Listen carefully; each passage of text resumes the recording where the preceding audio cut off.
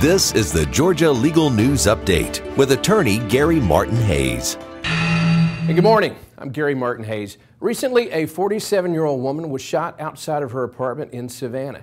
She was taken to a nearby hospital with life-threatening injuries. Several residents reported vehicle and property damage at the apartment complex the night of the shooting. Well, how safe is this apartment complex? And did the complex advertise the premises as being safe and secure?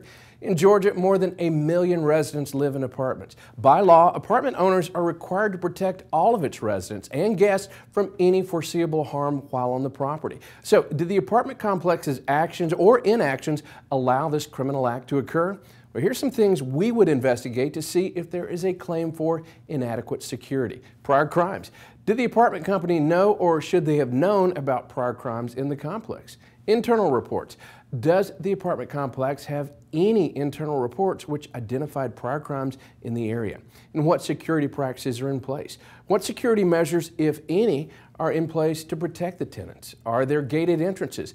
Is there appropriate lighting for parking lots or breezeways? And prior victims. We may also interview prior victims of similar crimes at the property or in the area.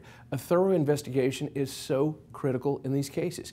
Now, if you or a loved one has been the victim of a violent crime due to negligent security at an apartment complex or any commercial establishment, call us right away to learn more about your rights. And for more information, please go to GaryMartinHayes.com. Again, that's GaryMartinHayes.com.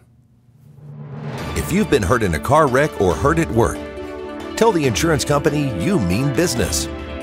Call the law offices of Gary Martin Hayes and Associates right now. 1-800-WIN-WIN-1. 1-800-WIN-WIN-1.